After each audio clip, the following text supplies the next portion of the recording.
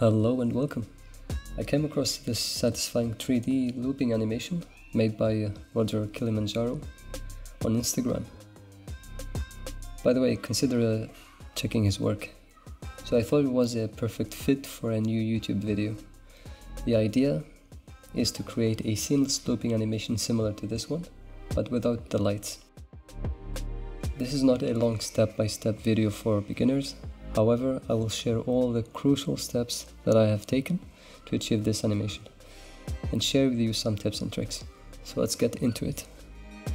I started with modeling. As usual, it was the easiest part since the model itself was really simple.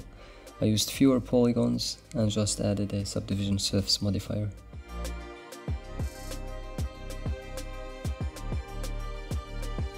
Changed the camera to orthographic because it suits this type of animation very well, and it makes the scene look smaller. For the lighting setup, I used one area light, and for the environment light or environment lighting, I used HDRI image from polyhaven.com. Now let's talk about how we can make the transition from a tree to a cylinder and vice versa.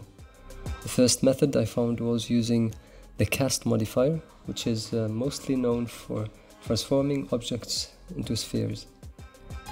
But in our case, we can change the shape to cylinder. Then we can adjust the factor and the radius to get the result we want.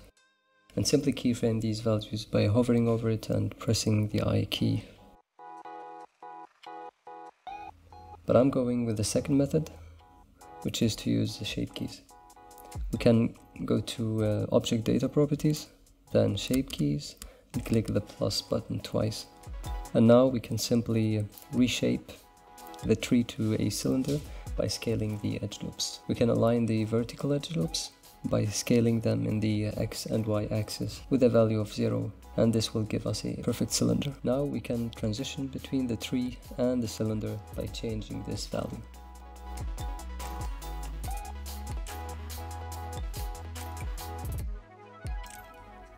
Here I'm parenting the two objects to the empty I just created. This way it's easier to animate. All I have to do is move and rotate the empty and simply keyframe the empty instead.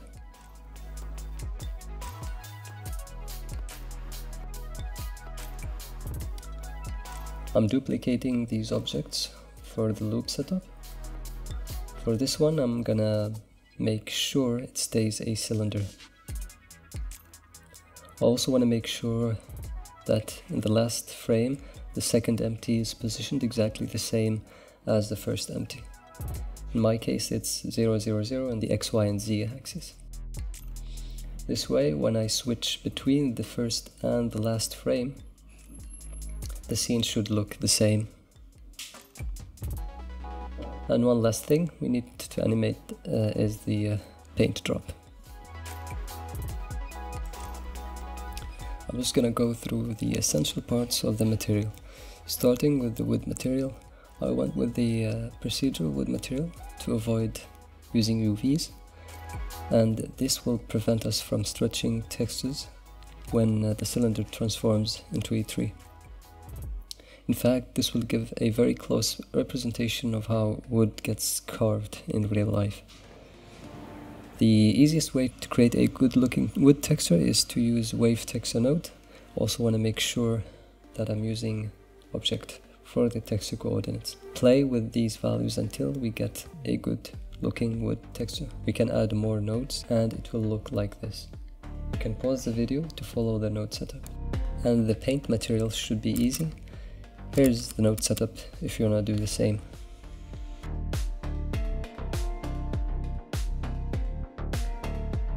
Now I'm going to use a mix node to mix the wood material and the paint material.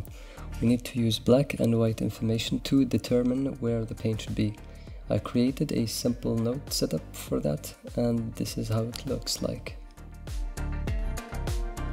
When I change the Z value, we get more white. We get the effect of liquid sliding down. And here's the node setup if you want to copy what I've did.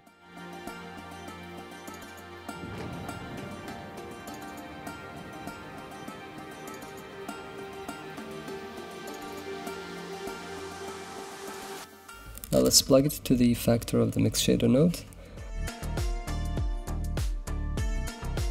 Now we can animate this easily by pressing the I key. The paint looks really flat, it's missing some volume. We can take care of that by using displacement map. So I have this color RAM that is made specifically for the displacement map. When you zoom in, you can see that it's smooth. And we have a gradient effect. I have this displacement node with a curve node that will help us control the profile. And now it looks way better. To make it work properly, we need to go to material settings and set the displacement to displacement only. Make sure we have enough geometry by increasing the subdivision level.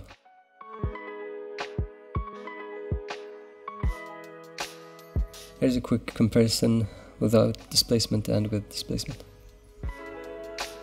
Here's what the curve node does. We can use the curve node to control the profile. Like the custom profile when adding bevel.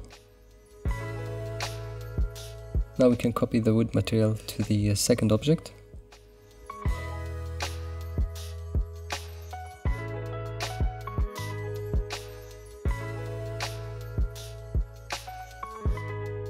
You can shift right click and shift left click to see if the first and the last frame are perfectly identical. This way we get a perfect loop animation.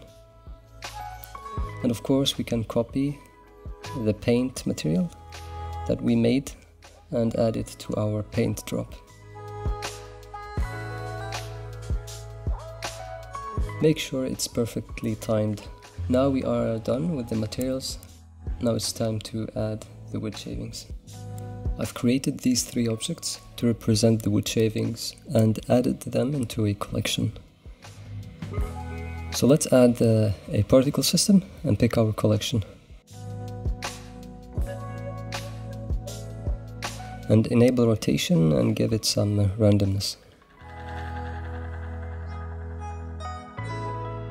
And give it some object velocity. Now let's add collision to the floor. I noticed the particles are bouncing a lot, so let's increase the damping value to 0.75. And one last thing, let's add wind and turbulence.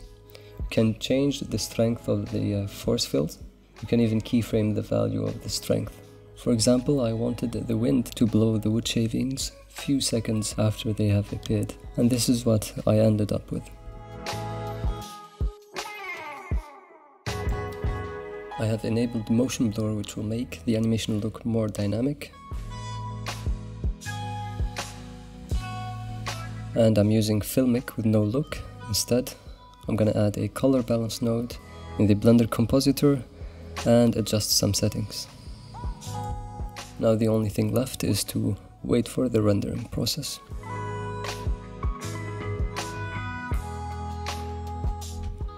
One thing that really makes these looping animations stand out is the satisfying sound effects that comes with them. I'm not a sound designer myself, so I had to look for one. To be honest, I had a low budget, so I went to Fiverr and found a good sound effect artist. Thankfully, the animation was really short and the basic plan was sufficient. And here is the final result.